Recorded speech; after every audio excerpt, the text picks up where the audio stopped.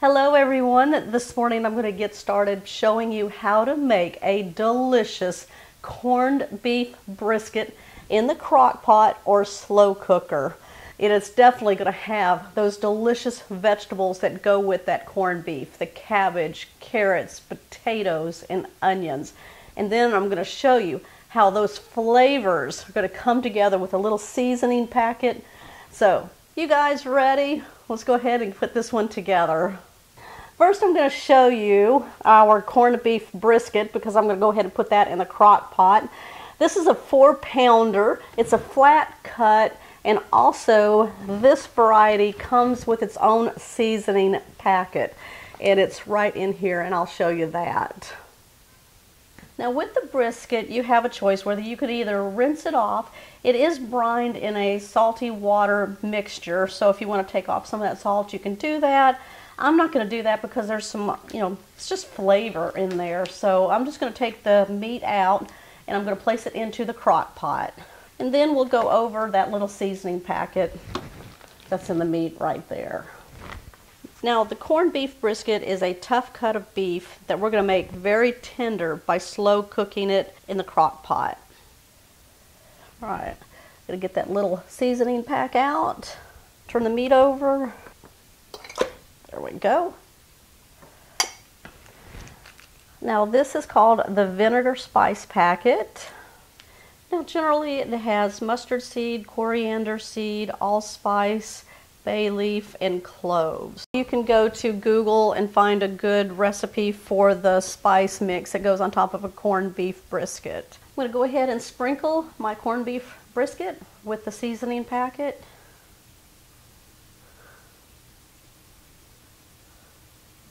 That's all the seasoning you need. Here are the vegetables that I'm going to be preparing to put into my crock pot.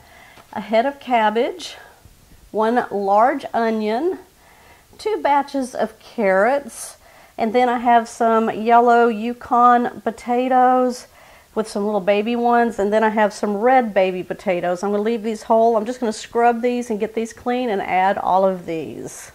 These potatoes I'm going to go ahead and add to the corned beef brisket in the crock pot to cook alongside of it. They have the skins on them. I've just scrubbed them off, so the skins will hold the potato together very good and make them nice and soft on the inside. So I'm not worried about these getting too mushy in the crock pot. If you're going to take the skins off and peel them and cut them, I would at that point wait about 2 hours into the cooking process and add the potatoes. It's just like cooking a roast though, so however you do it with that.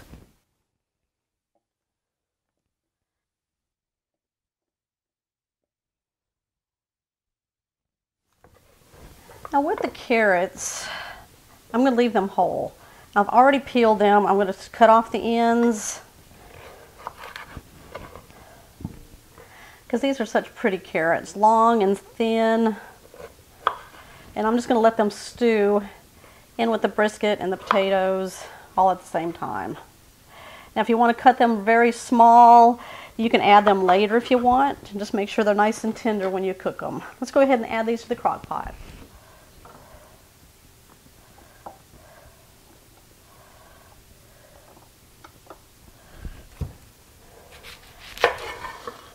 I have a very large onion.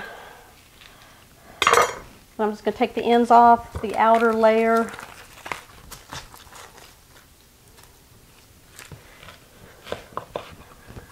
And then I'm just going to cut it into 8 pieces. I want to leave it pretty chunky because it's going to be in the crock pot all day.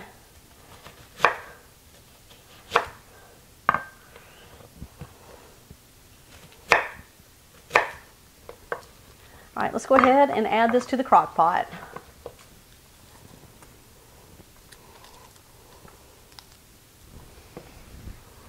We're going to add 4 cups of beef broth.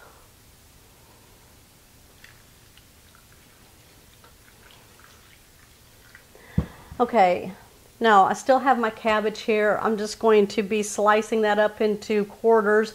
We're going to put that in there later, about halfway when this is through cooking. I'm going to add the cabbage. So if you're cooking it on low for about 10 hours, now you can go below 10 hours or a little bit high. What you want to do is check your brisket and make sure that it is nice and fork tender and all the way cooked through and your vegetables are nice and soft. Or you can cook it on high for about 4 to 5 hours, maybe up to 6. Just again, check your brisket and see how tender it is. Cooking it on high will not make it a rough piece of meat, okay? So just give it plenty of time when you're cooking it on high. Okay, so I'm going to be back. I'm just going to run through showing the cabbage going into there about halfway through the cooking time. Then I want to show you what it looks like at the end. So y'all come on back. Now I've cleaned off the leaves off my cabbage and cleaned it off really good. So what I'm going to do is cut this into small wedges.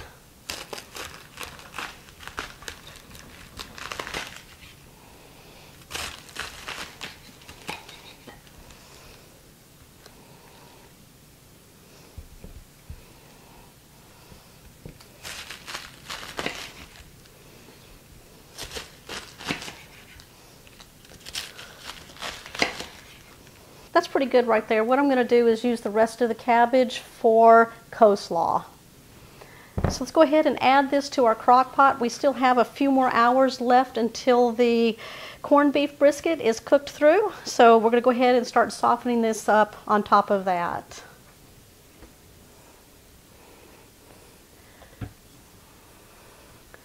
It's looking really good. It smells delicious.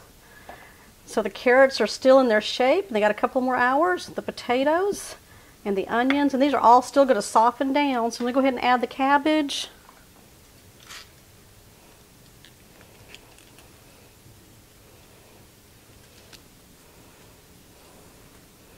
And put one right on top.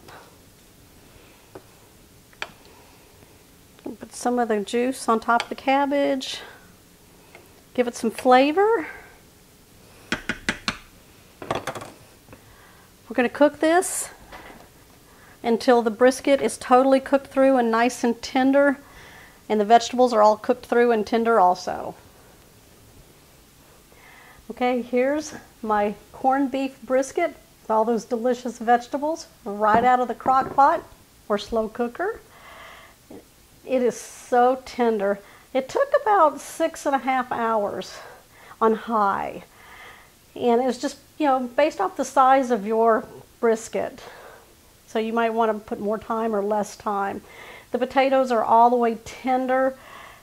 They have the skins on them, so they kept their shape.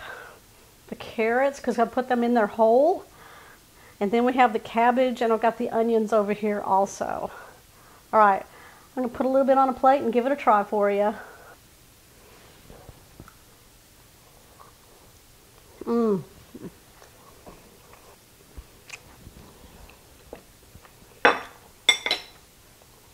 It is so tender.